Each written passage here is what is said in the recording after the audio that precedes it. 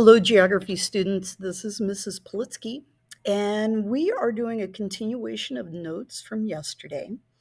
And we are getting ready to wrap up our discussion about Chapter 11, Section 2, the history of Western Europe.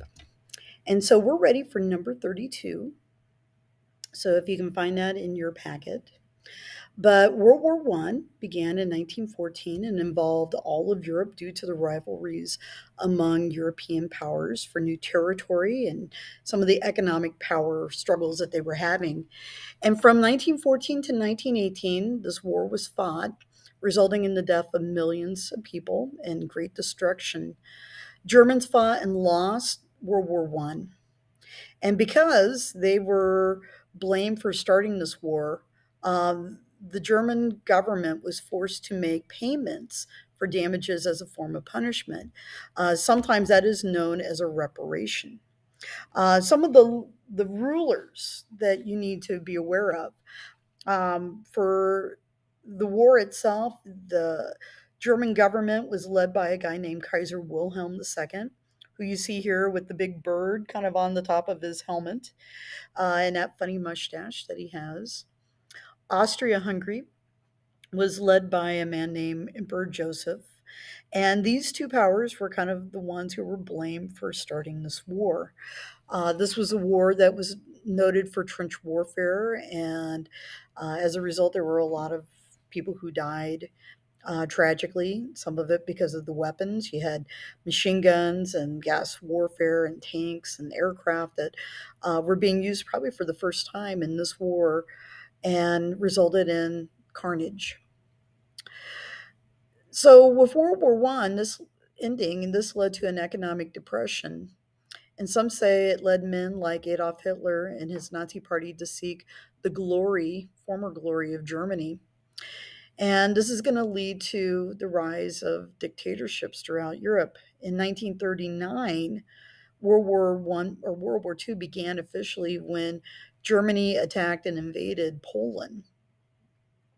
The Nazis believed that Germans were a superior race, and they carried out the Holocaust, which was the government sponsorship of the murder of roughly 6 million Jews.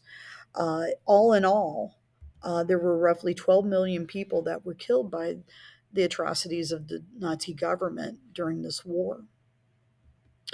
Great Britain was tested during both World War I and World War II. During the Second World War, the nation was led by Prime Minister Winston Churchill, who you see pictured below here with the peace sign. He encouraged his nation to continue to fight, and they fought Germans courageously. Sometimes he talks about their finest hour when the British were basically being bombarded by Nazi aircraft, and yet the British people would not surrender and not give up. Germany lost the Second World War to the Allies, which were the United States, Great Britain, and the Soviet Union, or the USSR, in 1945. And somewhere between 40 million to 60 million people died during the course of the Second World War.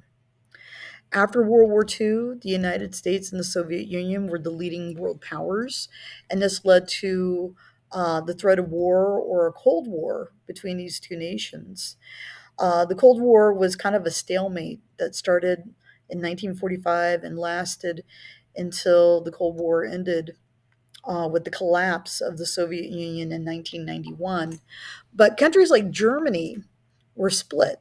And so there was a time period during the Cold War that there were actually two Germanys. There was West Germany, which was kind of supported by the United States, Great Britain, and France, and an area known as East Germany, which was supported by the Soviet Union. And even the city of Berlin, as you can see in this diagram, was split between West and East Berlin.